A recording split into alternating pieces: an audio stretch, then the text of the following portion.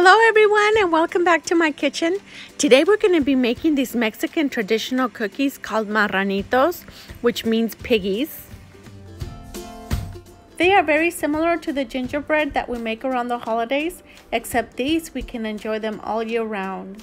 So let's gather up our ingredients and let's get started.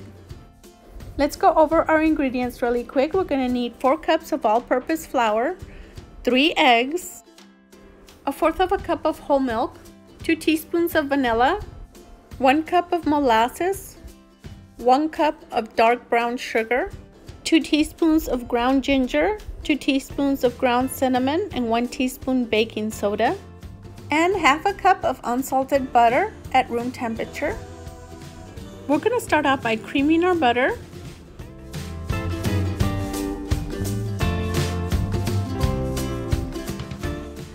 Once it's nice and creamy, we're going to add in the vanilla. We're going to mix it in. And once it's well mixed, we're going to add in our milk.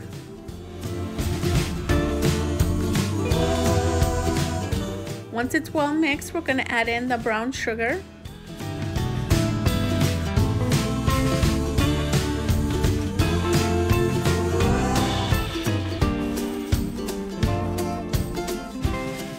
Once it's nice and creamy, we're going to add 1 egg at a time.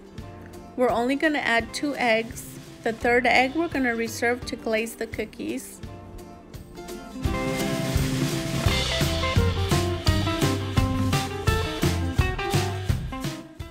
Now we're going to add in the molasses.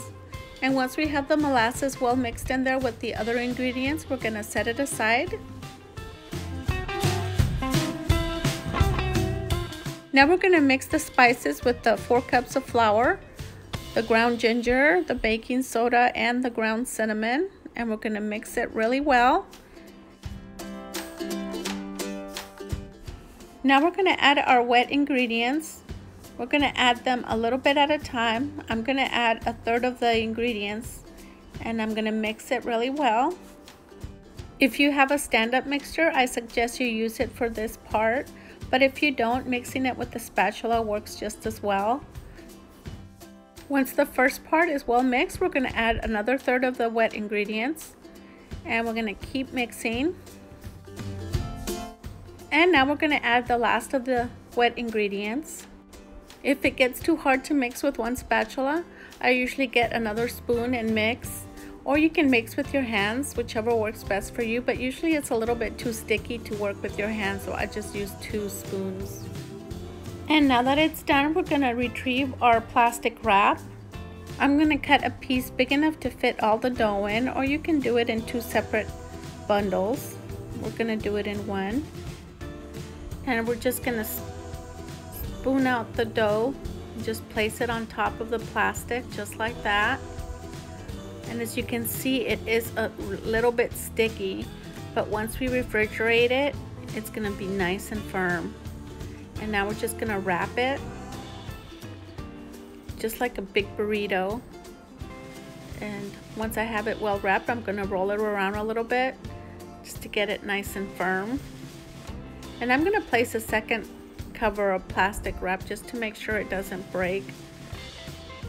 It probably won't break with just one, but I have kids going in and out of the refrigerator all day, so I just want to make sure it doesn't break or anything. So now that it's well wrapped, we're going to refrigerate it for at least 4 hours. It's been about 4 hours now, so now we're going to remove the plastic.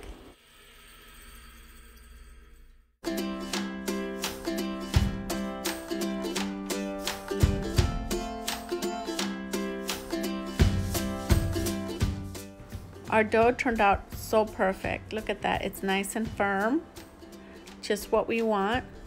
So now we're just gonna remove the rest of the plastic. Make sure your working surface is nice and clean before you work your dough. Now we're just gonna roll it until it's nice and smooth, and then we're gonna cut it into 4 equal pieces, or as equal as you can. And we're gonna set the 3 aside, and we're gonna work with the first piece. And I'm gonna roll it around. Now I do have a little bit of flour handy just so we can flour our surface. That way when we're rolling it out with our rolling pin, it doesn't stick. I'm going to smooth it out a little bit more. And once we have a nice smooth ball of dough, we're going to add a little bit more flour to the surface before we start to roll it out. That way it doesn't stick. And then we're going to roll with our rolling pin. And you can make these as thick or as thin as you like them. Just make sure that you make them all around the same thickness, so that way they can all cook evenly. And once we have the desired size, I'm going to retrieve my cookie cutter and make our cookies.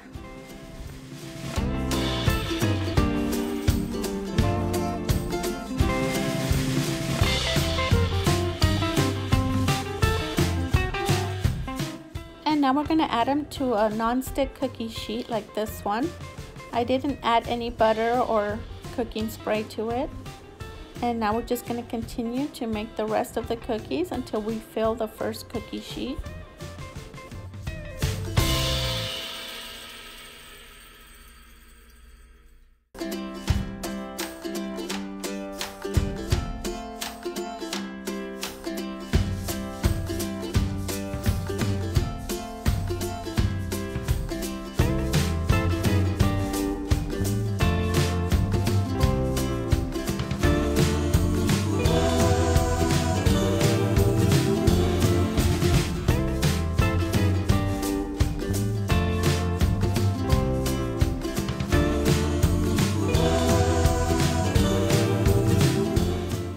Now that we filled up the first cookie sheet, we're going to set it aside.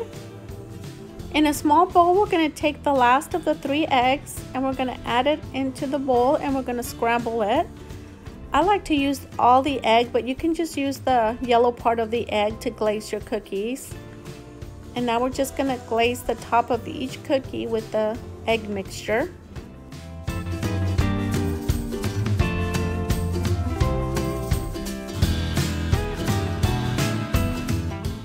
I preheated my oven to 350 degrees and now we're just going to bake them for 15 to 20 minutes. And here is the end result. Enjoy them with a nice cup of milk or hot chocolate.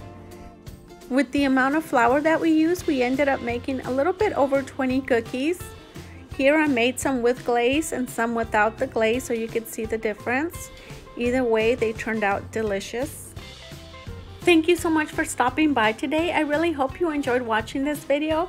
And if you would like to see more videos like this, hit that subscribe button, share with your friends and family, and I'll see you another day for another recipe. Thank you so much for watching.